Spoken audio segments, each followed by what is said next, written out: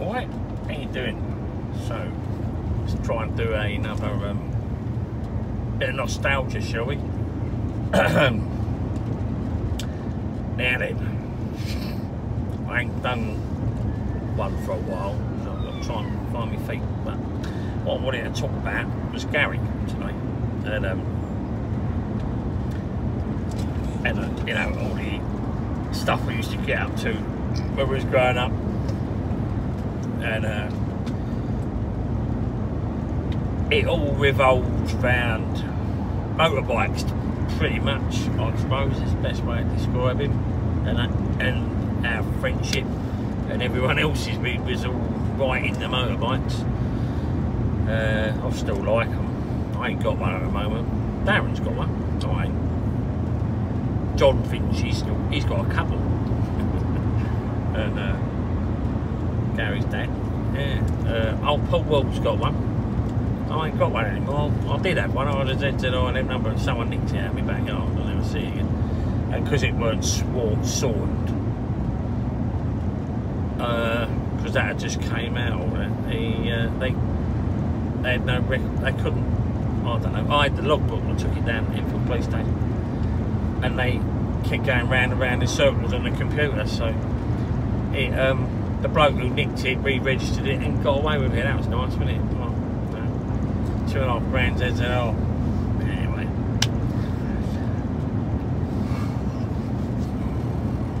never ever got over it. That's just wrong, isn't it?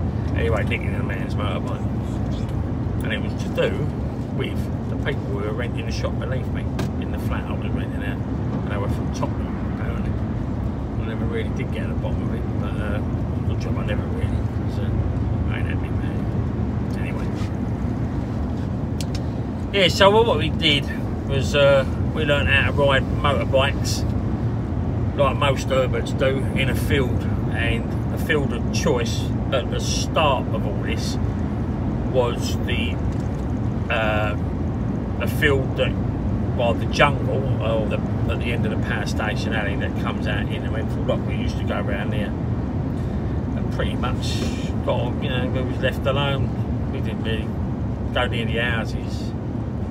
I was quite like just going up and down the power station alley, just going through the gearbox. I think it was on a Yamaha FS1E Fizzy, the Yamaha 50cc Fizzy, purple tank he had, and he used to let me have a go on it, and I couldn't believe it, you know what I mean? But I used to sit in the garage, and I'd say help him, I used to find things for him in the toolbox, and then he'd find it quicker than me anyway. I didn't have a clue. I was still at school then, and but I loved all this, like taking things apart, and he explained to me how engines work, like rather than from a book. And I used to come home late a lot, covered in grease, and I was learning all about this stuff. This was like a new chapter in my life. Coming out of I was due out of school in about it was a year before I was due out of school, so we were around about 80, 81 we're talking about, so it's 40 years ago. And I've got, you know, I always had a healthy obsession with motorbikes ever since I was a young lad, because of Barry Sheen, Joey Dunlop, and all the bikes that used to just fly through Enfield all the time. There were bikers everywhere. I just loved them. And my dad had a moped, and I had to do, I was pretending it was a Triumph Bonneville or something like that. I'm talking Triumph Bonneville's just at the top of the road. We had Joe XL and Sons, and they used to sell Triumphs and Nortons and Pooch Maxis, and that's what my dad went in there for. Bless him. It's his birthday today. 84 he is. I just phoned him up. Yeah. So I mean, he could ride a bike, but he stayed away from the big ones. He did have something, a Pooch 250 with a sidecar when he was like first married to my mother. They got all the photos in the photo album, and then they had a Lambretta because he liked that side of things, you know, the mods scene. They were a bit smarter, weren't they, with the suits and that. He had the short back side, so he's more into that thing. I don't think you would appreciate Pete Townsend smashing his Gibson guitar Who concert. I don't think he would have found it, like to his taste, but there you go. I would have, well, I've seen it. Anyway, either go right off something. So, motorbikes. Clutch left hand, throttle right hand, front brake right hand, gears left foot, back brake right foot. So you've got all these controls, and it's not like a car. Well, it is, but it's just all like different limbs for different controls. And yeah, so I learned how to do all that when I was, before I even left school, and going up down a power station alley, 50cc bike, you know, that was more than enough at the time for me. And then we used to bomb round the jungle, which was the railway arches that led in and out of the Royal Small Arms factory, and they used to link up with a main line, so there's a little branch line that went off there, and the arches were part of the support for the railway. So all the guns that fought all our campaigns came through there. It's quite historic, really. I think there's some information there now about all that, but we used it to ride motorbikes in and play war with air guns and things like that. So yeah, it was going up down in Brimsdown. A lot of stuff you could get into, and two local lads lived in the houses adjacent to this field, and their names were Richard, no, his surname was Dawkins. Was it Dawkins? Yeah, and the other one was Bullock or something like that. And one of them, Hawkins, not Dawkins, Richard Hawkins. What do you call it, isn't he? A famous atheist. I've watched too much shit on YouTube. Anyway, so he Hawkins had an RM100, and the other one, Bullock, I'm sure that was his name, Alan Ball. He had a YZ100, and the YZ was the Yamaha, and the RM was a Suzuki. And eventually, Gary got bought that RM100, and I remember the first time I rode it. I've actually got some photographs of that day. I was 17 then, and because of the power band on a motocrosser, if you haven't ever experienced it, it really is something else. It's brilliant, and it just accelerates so fast and hard, and you know you've got a big back sprocket to go through your gears as quick as possible and accelerate it out of bends, and it's brilliant. And I had a go at that down that alley, power station alley, and I come back and I was like, could not believe how quick it was. And all my adrenaline's going, and Gary took a photo of me with my own camera, and I was like, yeah, so that was and that was the day off before I started work. You know, it was my old elephant memory kicking in again. And I started work on the 18th of October in Tesco's Tottenham, 1982, so that would have been the 17th. That was a month after my 17th birthday. So yeah, that was I remember that day so well. It was just brilliant. It was all, he was letting us have a go on this motocrosser. We'd never had one before.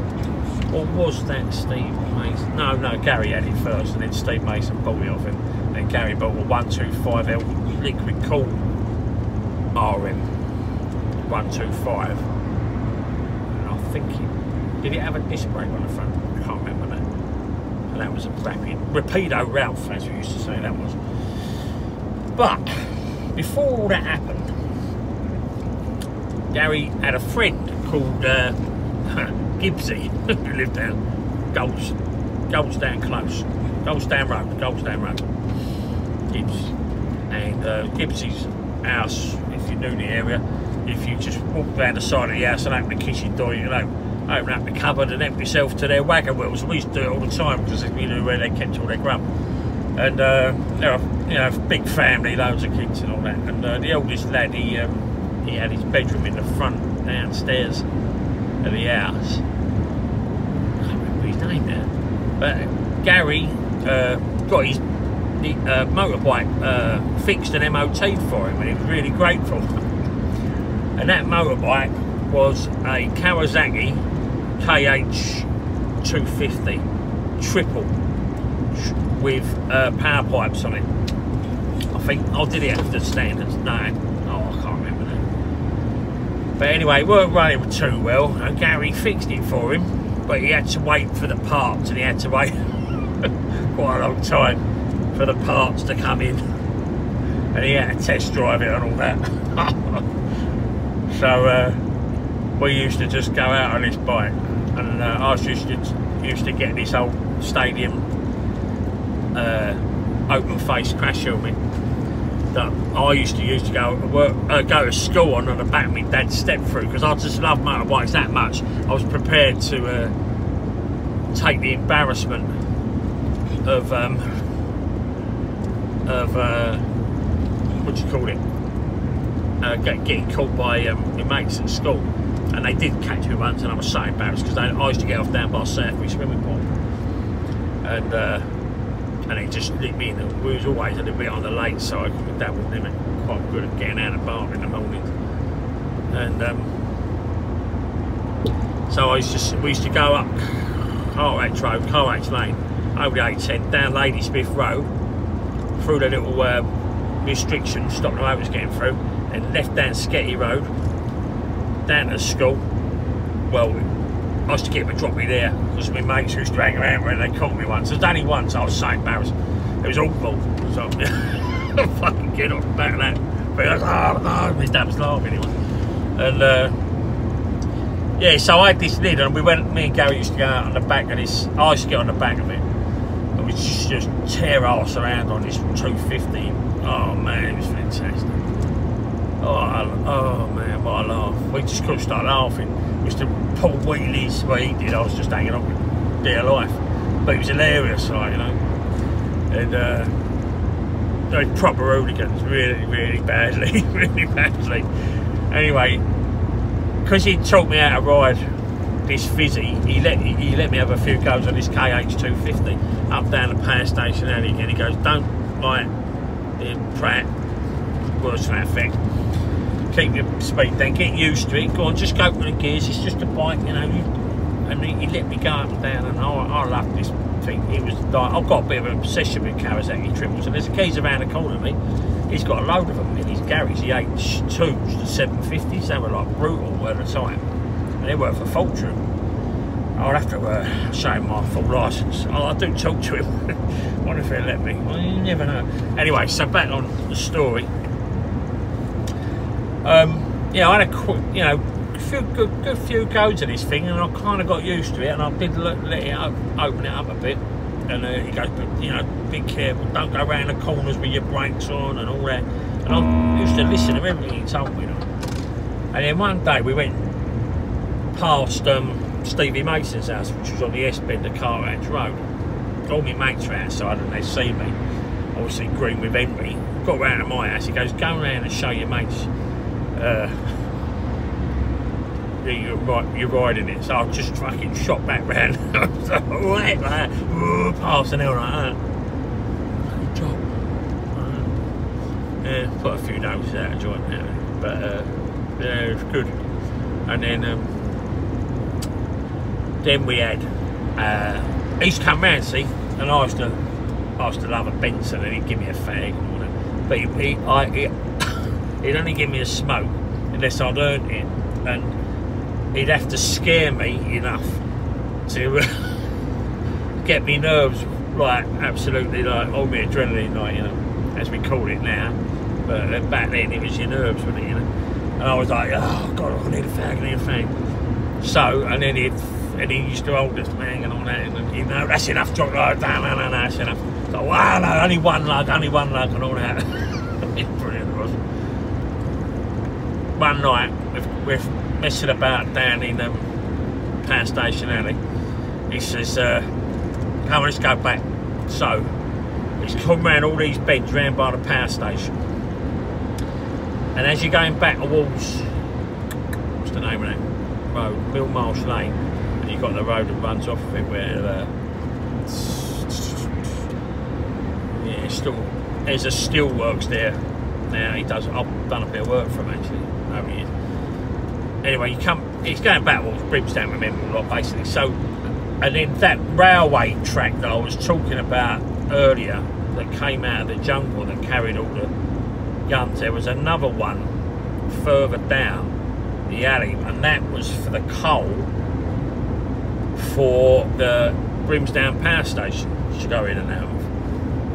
Now, as you came down the alley, the council had built up basically raised up the tarmac so cyclists could roll over the track without, like, you know, the big rail sticking up. So they levelled it out and rolled gently down the other side, gently up. Gently being the operative word, or not so gently. No, gently down the other side. Yeah, it's all planned, right? So because he said to me, hold on round my waist, and he never ever said that much. So I knew that was going to be, I knew what was coming because I knew what was there, and I could hear him laughing. And I remember interlocking my fingers because I knew he weren't going to back off. And it was like, you know, this thing just opened up like this. Was the fastest thing I'd ever been on. And he wrung its neck, this bike, itching as he went through the gears, screaming the tits off this thing, yeah. And he's going hurtling towards this railway track with a ramp on it, basically. And we hit that ramp at 70 miles an hour, and we took off, and we flew through the air for what seemed like an eternity. And I was holding on. I still had my hands interlocked around his, under his arms and in front, like across his chest there. And I came out the seat and I was flying, basically I was Supermaning behind him. I was looking down at his head and I could hear him laughing, like this manic laugh. And I just thought, that's it, it's all over, man. We're never going to get away with this. And I came down with the bike and we landed way down the alley, way down the alley, 70 miles an hour to hit a ramp. It's quick. And we went quite a long way. I can't remember how far, but it was a long way. A lot further than it was comfortable. And this wasn't like a proper, this wasn't a motocrosser, this was a road bike with 2 people on it. So the suspension probably was shite anyway, because they always were back then. And I remember it when the tyres made contact, and he was a brilliant rider, Gary, and he held onto this bike, and it was snaking left to right. It's all corrugated iron down the left-hand side, and brickwork down the right-hand side. So you know, if you're going to collide with any of that, it's going to hurt. And I still had hold of him around the waist. My legs are off the foot pegs now, and he's lurched to left and right a few times, and it went all like that. And the front, he's basically got it straight by pulling the throttle back again, basically. And it just took off again, and I was going, for fuck's sake! Oh, my things come out, you know. Hang on, getting a bit carried away with me animations. Yeah. But yeah, there's an empty road in front of me. There's no one about, so don't worry about it. And yeah, so we were like, when you hit a throttle, when something's like snaking around, it's like when you see someone trying to jackknife in a trailer. If you put your foot down it, pull it out. Well, you put your brake on, it makes it worse. So he done the right thing, but then it obviously kept the throttle on all the way to the end, and then hit the brakes right at the last minute. And we got off. And it was in hysterics. And I was like, I was speechless. And I've never known adrenaline like it. That was probably the first extreme, really extreme thing I've ever done. I was still at school, and I couldn't stop laughing as well. It was so funny, and I couldn't believe it. We got away with it, and there was nothing wrong with us. But I was half expecting it, all fucked up on the floor, like, blood coming out. But I was standing on my feet laughing, and he goes, I think you deserve a fag chock. So he gave me a Benson because they were quite expensive, and well, 70p for 20 was, it's all relative to how much you're earning it. But yeah, I was like, fag. What a laugh! It was mad, and I've told that story so many times. I probably